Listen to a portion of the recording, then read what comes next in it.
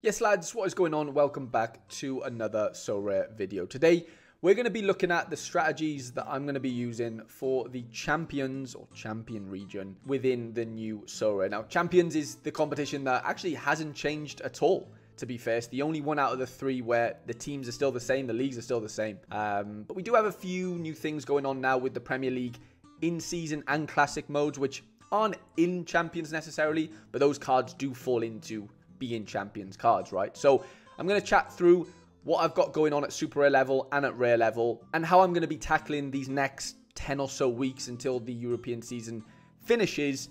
Am I going to be playing in season, classic, etc, etc? So leave a like if you enjoy the video, lads, and let's just get straight into things, right?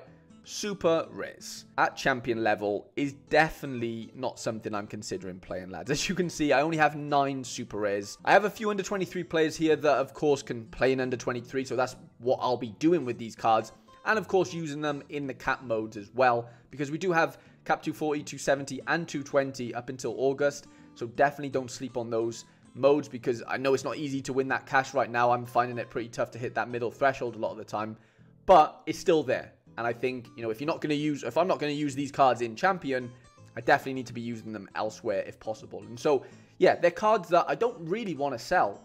I definitely don't want to sell Nico and Brennan being, you know, Welsh.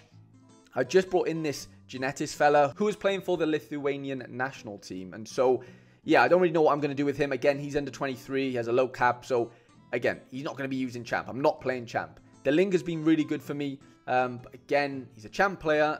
I'll probably play him in under 23. Yorbe, again, probably just a cap player for now. Badiashil's injured. Don't really know what I'm going to do with him, to be honest. And then we've got Simeone, who I won as a reward. Obviously not under 23, but I am hoping he does get some sort of move this summer. Where that is, I don't know, of course, but I'm hopeful that something happens there. And Luigi Sepe, another award that I won. I think it's a tier 4 or 5 maybe. I'm hoping Salernitana go down, and he's on loan right now to Lazio, so hopefully he goes back there, because I've seen Ochoa is going to move to the MLS, so maybe Sepe fills in there. I don't really know too much about that situation. If you do let me know in the comments, lads. And then Tanguy Nianzou, or Tanguy Kouassi, as he's also known as. I don't really know what's going on with him. So the super rares for me at champion level is a no-go. I think it's going to be unbelievably competitive, as is every competition. The new changes shouldn't make it easier, or not shouldn't make it easier to win, but you know, everywhere's going to be competitive, and I think Champion is going to be ridiculously competitive at super rare level. And, you know, I don't have a base to really go off here. The majority of these players are under 23, and that's where I'll be getting my utility from them. So we're definitely going to move swiftly on to rares, where, to be fair, I do have a little bit more depth. And I did have a bit of a plan, but over the last few days, we found out that Sam Johnstone has injured his elbow on international duty for England. So he's out for the Euros, he's out for the remainder of this season, and having 2 of them really hurts, if I'm being honest, because it really screws up my Premier League plans. And so obviously this is a, you know, a champion video, but Premier League cards fit into that, and I was having, you know, a decent amount of success playing the Premier League in season comp. I bought quite a few players to go with that, which we'll get into, but you know, outside of him, we've got Alvaro Velez, who is the Las Palmas keeper in season. We've got Bart Verbruggen, who of course rotates with Jason Steele at Brighton.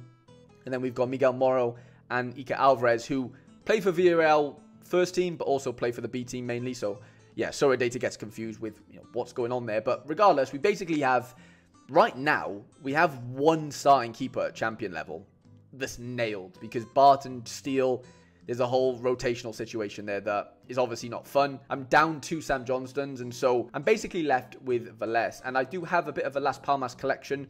I've got a bit of a defensive stack in Cardona and Mika Marmol. I have bought a few other Las Palmas players as well to go with that stack. We also have the Brighton defensive stack in Dunk and Van Heck. And then we also have, you know, Simakan. We have a few decent players. Nico Diallo's just signed for Juventus. Got Nacho in there who's been playing for Real Madrid. But, you know, on the whole, we don't really have too much going on here. And the majority of our defenders are definitely in season. And yeah, the plan was to basically play in season champions at rare level, and then in season Premier League. My plans have kind of been halted there because of the Sam Johnson situation. At midfield, we do have a bit of depth, to be fair. Pedri's obviously injured right now, but Zaya Emery, Szoboszlai that we won recently. We've got Enzo Fernandez. We've got Garcia in there. Harry Wilson if he plays for Fulham. Modric. We've got 2 Sarabias. And that's basically it, to be fair. But way more depth than we do in defense, I would say, and a lot more quality. And yeah, it's one of those situations where I just don't know if I'm going to be able to utilize all these champion players for the remainder of this season unless I make some goalkeeper additions, to be honest. At forwards, we've got, of course, the Real Madrid boys who will primarily be used at under 23 level in Vinny and Rodrigo. We won a Mateus Tel yesterday, actually, who's obviously a really good youngster and stuff, but I don't know how much utility I'm really going to get out of him this season. We've got Savio in there as well, which is a really nice card. Luis Diaz, we've got Alanga, we've got Giroud, but I think he's moving to LAFC. We've got Brennan Johnson. We've got Juan, who got injured like a week after I won him, which was just great. Welbeck's in there as well to complete the Brighton stack. Porto, and a few more Las Palmas players. So, I do have a decent variety of cards here. I'd say I'm pretty strong at forward. Midfield, I'd argue I'm pretty strong as well. Defense gets a little bit dodgy. Las Palmas haven't been good defensively. When I bought them, they were great, and now they're just not, which I'm sure you guys can relate to. And then the Brighton stack, which, of course, is just really annoying to play because you just never know what goalkeeper is going to play. So I'm in a situation with Champion Europe where I don't really know what to do, to be honest, going forward. Of course, I'm just going to run the Brighton stack every week, and hopefully I get the goalkeeper right. With the Las Palmas situation, we can still field a decent team. This weekend doesn't look great because they played Barcelona away. So this week's an absolute write-off, I think. But if we were talking in-season champ, we could go for something like this. Garcia in midfield, obviously the Las Palmas defensive stack. And then something like maybe Luis Diaz and Szoboszlai as a bit of a Liverpool attacking stack. I mean, it's not a bad team at all. Of course, I've used 5 in-season cards there. I don't necessarily need to do that. I could just use 4, but I don't really think I have an extra player that's out of season that's probably better than Szoboszlai. Maybe Rodrigo, potentially. Sorare definitely thinks it is a better move. So, I could do something like that for Champion season this weekend. And I think, it looks relatively fine. It's not insane. If we went over to try and build the in-season Premier League lineup, that would look something like Bart in goal. That's assuming he starts, of course. Again, they're playing Liverpool, so they probably got no chance this weekend. But it would basically look something like this. I would need 2 more in-season cards, so let's just call it... I mean, I don't like having my players play against each other, but it would basically be something like that. Again, this weekend's probably a write-off.